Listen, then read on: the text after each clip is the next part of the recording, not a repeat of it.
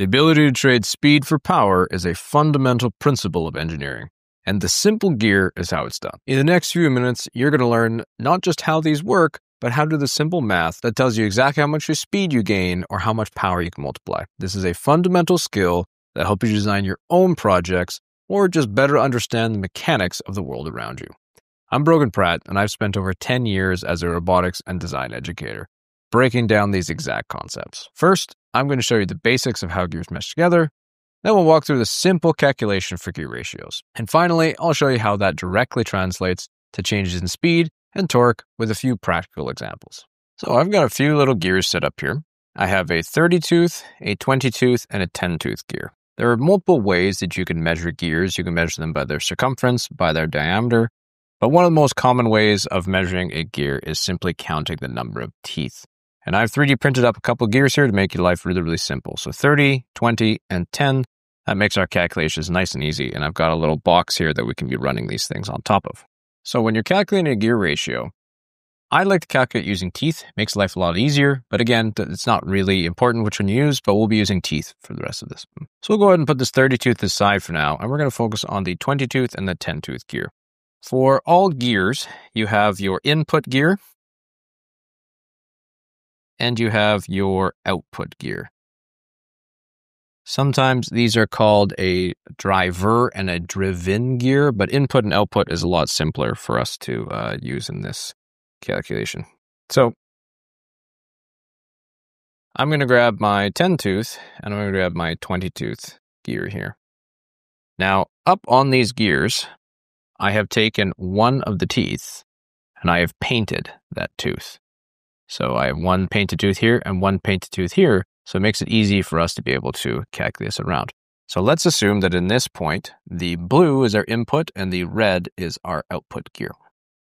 So let's go ahead and let's count for each time that I rotate this blue gear. We'll see how many rotations this red gear makes. So let's go ahead and see how many times it takes for this black line to get back up to the top. So as I rotate this around, that's one rotation of the red gear, and let's keep rotating. And that is one full rotation of the blue gear and two rotations for the red gear. So in this current setup, we have a 1 to 2 gear ratio. For every one turn of the input gear, you get 2 turns of the output gear. Now for calculating this further, if we were to look at the number of teeth that we had, you'll probably see something really quick. We have 10 teeth to 20 teeth. So if your input gear, you can count the number of teeth you have. The output gear, count up the number of teeth you have. And then just simplify your ratios. In this case, take out our 0, and we get left with a 1 to 2 ratio. If you go from smaller to larger in number, this is called overdrive. And in an overdriven system, you're going to increase your speed, but decrease your torque.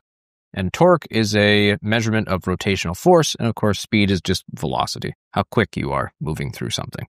So let's take a look at that a little deeper so we can understand how that speed and torque works. There's another simple way we can calculate this out. For our gear ratio, the actual equation we can use is the number of teeth out divided by teeth in. And in this case, the number of teeth out divided by teeth in is 10 teeth out divided by 20 teeth. And of course, 10 divided by 20 is 0.5. So this is a 0.5 output in force, or half of the force, but double the speed. So now that we know that our gear ratio is 0.5, in order to find the torque output, we can just simply multiply that in.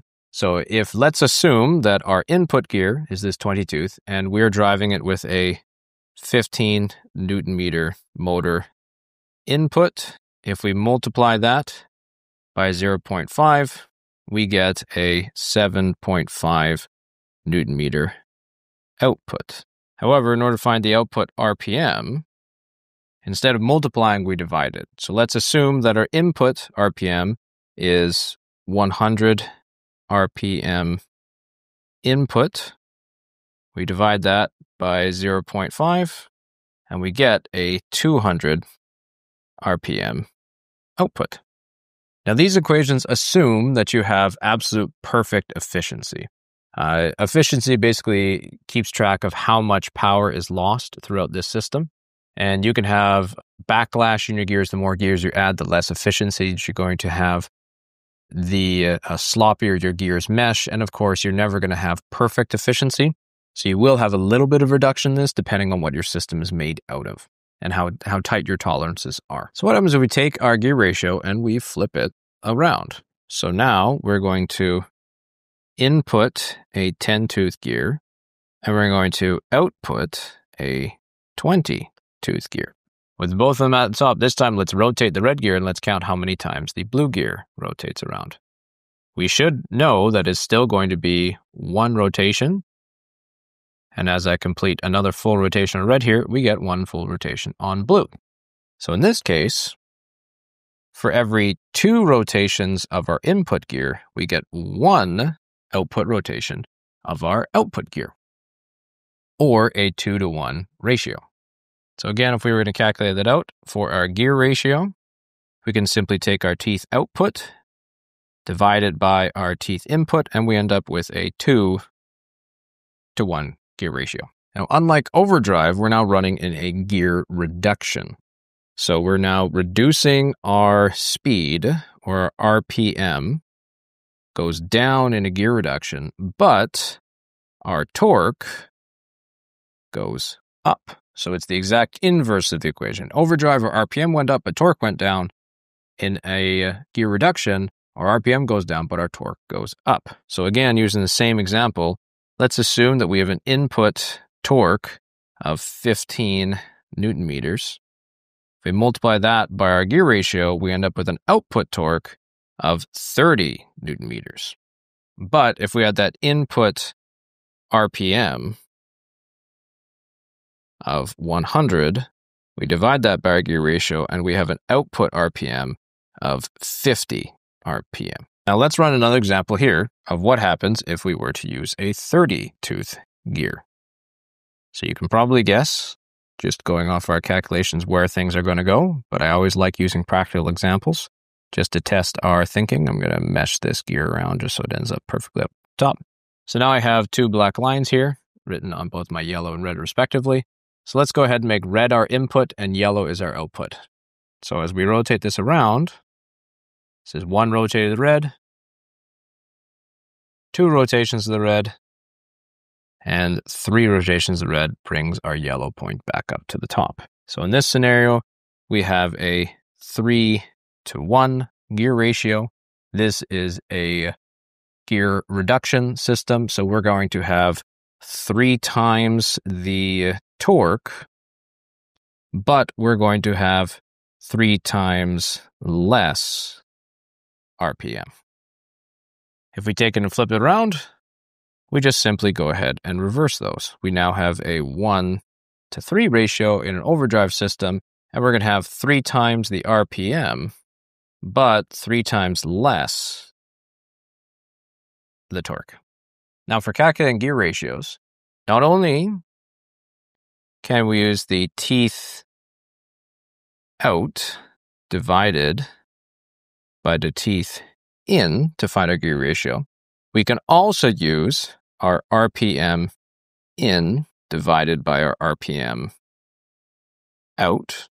Or if we know it, we can use our torque out divided by our torque in. So those are 3 more calculations that you can use to be able to find your gear ratios. If you want to find the power or the wattage of your system, you can use 2 multiplied by pi times your RPM times your torque divided by 60 will give you whatever your wattage system is. Now, if you know what your efficiency calculation is, let's just say that your efficiency is 85% or 0.85. What we can do is we can simply take our gear ratio and multiply it by our efficiency. So in our case of before, where we had a gear ratio, let's go ahead and use this one, where we had our 2 to 1 gear ratio, or a 0.5 gear ratio. For every 2 input rotations, we get 1 output rotation. And we had a 15 nanometer torque input. What we can do is we can simply take that 15, multiply it by 0.5, and multiply it again by our 0.85 for our efficiency. And if we plug all that into our calculator, an output of 6.375 Newton meters instead. So it's pretty easy if you know what your actual efficiency points are. In order to calculate your efficiency, that's a whole nother video, and we'll get more into that in the future. Now, one last question that might be on your mind is, what happens if I have multiple gears in a row? Is the gear ratio going to change from this blue gear to this yellow gear? So let's go ahead and let's calculate this out. So let's go ahead and rotate this 20-tooth gear and see how many times the yellow tooth gear rotates it around. So this is 1 full rotation of blue and about another half rotation of blue. So 1.5 rotations on blue ends up making a rotation of the yellow, which if we were to put our gear ratio in there, that would make sense. So the final gear ratio was 1.5 to 1. And in this case, we went from a 20-tooth through a 10-tooth through a 30-tooth gear. So let's go ahead and calculate this out. In order to calculate this, we can actually just take 2 simple gear ratios. And we know in this case, this one is a 1 to 2 gear ratio. And then this gear ratio was a 1 to 3, or sorry, a 3 to 1 gear ratio. 3 to 1, sorry, 3 to 1 gear ratio. So if we multiply those two together, we end up with a 3 to 2 gear ratio, or a 1.5 to 1 gear ratio. So adding in idler gears is what this one is called, as it spins idly as the other gears rotate around, does not change the output system. So calculating your gear ratios on a gear train system with multiple idler gears, all you need to know is your first gear and your last gear in order for you to be able to sort that out. Now, one last thing to keep in mind is that the more idler gears you have, the more inefficiencies you're adding to your system. So you will not get perfect power transfer between these because you get something that's called backlash. So you can see that as I rotate this blue gear a little bit, the red gear multiplies a bit, and that is our concept of backlash. So before that yellow gear starts to spin, I can actually rotate that blue and red gear a little bit. So that's where our backlash comes in and where we don't get that perfect power transfer. So I hope you found that helpful in being able to define yours. These are the equations you're going to need at the end of the day. Again, for gear ratio, teeth out divided by teeth in, or RPM in divided by RPM out, or torque out divided by torque in. If you want to find out your power, your wattage, you can take 2 pi multiplied by the RPM, multiplied by your torque, divide that by 60. And again, this would be for your output, is what this equation would apply to. So I hope you found that useful, talking in a really quick explanation about how overdrive works and how gear reductions work. And I hope that helps you calculate gear ratios a little bit more efficiently.